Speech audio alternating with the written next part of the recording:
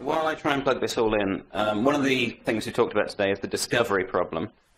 I'm suffering from the opposite of the discovery problem at the moment. I found out this morning in Sasha's talk that someone's already written what I was going to show you, which is sort of a shame. All my preparation is now dead, so I'm going to... Is that going to work? Is that going to work? Come on, come on. No? Oh, right. Best laid plans of mice and men. Oh, hang on, that's probably... Definitely, yeah, okay, just tighten that up a bit. Okay, so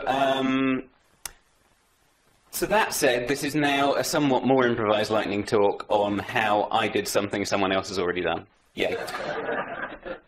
I got into Emacs through getting into Clojure, and this is my first and a half Lisp.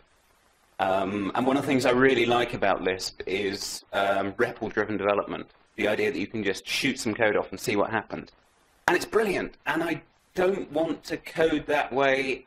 I don't want to lose that ever again. I don't want to code without a REPL ever again. And one place I often have to is JavaScript. Now, it's kind of got a REPL. You can call up the console on Chrome, but that's not really, that's a playground. It's not really a way of developing. You don't get this audit trail of your conversation that ends up in real code. So I've been trying to create something a bit like that. I'm going to give you a quick demo with a screen space that's actually much smaller than I expected.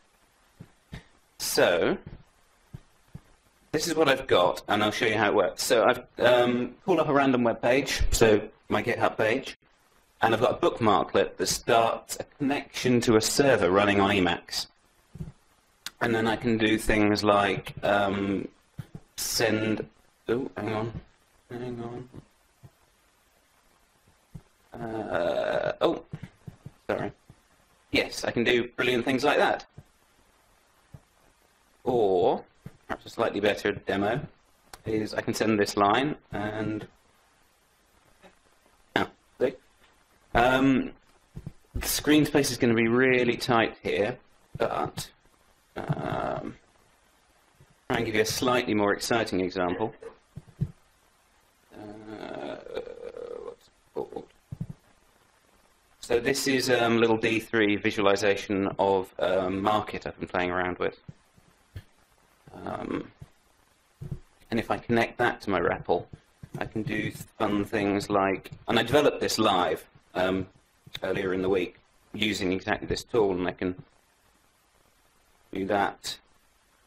I can just send the whole code function, and every time it tries to download new data and re-render it, it's got a new definition of that function. So when it calls that function, it changes.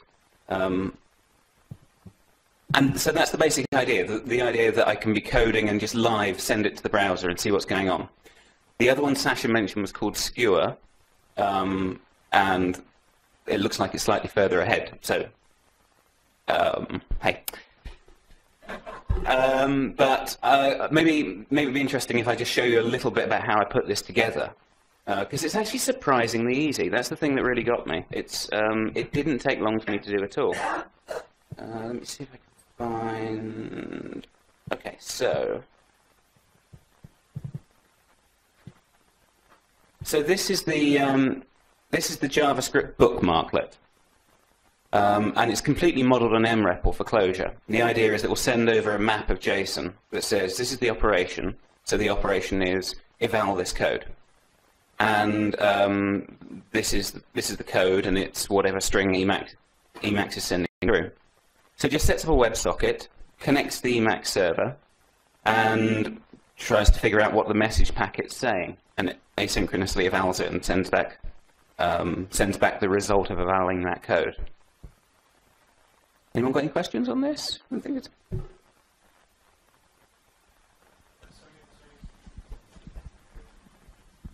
What Emacs side WebSocket library are you using to connect to that JavaScript WebSocket that you just created? It's called WebSocket.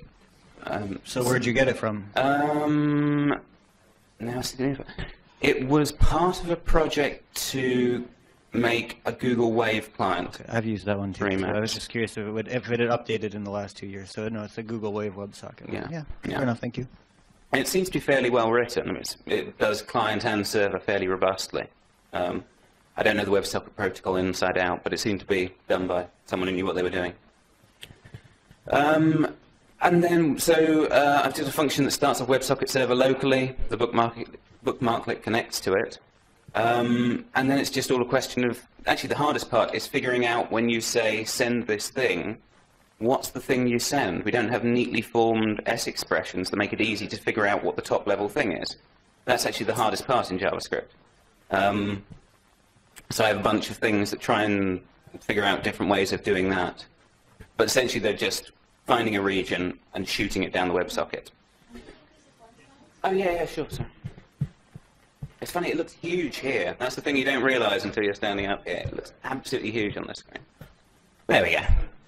And then probably the last thing I'll say, I nicked some code from Sam Aaron to get the kind of flashing a different color as it goes off to the thing. At least I think he wrote it. He definitely uses it in Emacs Live. I think he wrote it. And that's called REPL, eval, S expression, foo, flash. Very catchy. But yeah, it's not much code. If anyone can give me a hand packaging it up to ship it off, I would really love to push this live so people can play with it. But this is my first eLisp thing, and I have no idea. Shout! I'll come and grab you over pizza. Cool. Yeah, that's it. Any questions, please ask.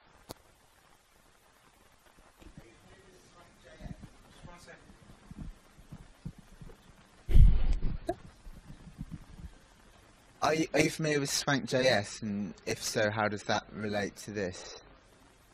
No. Okay. This was entirely a what can I hack in eLisp thing, so I didn't really go looking for alternatives, especially when it turned out to be quite easy to get what I wanted up and going. Again, the discoverability problem. Yeah. But hey. Thank you.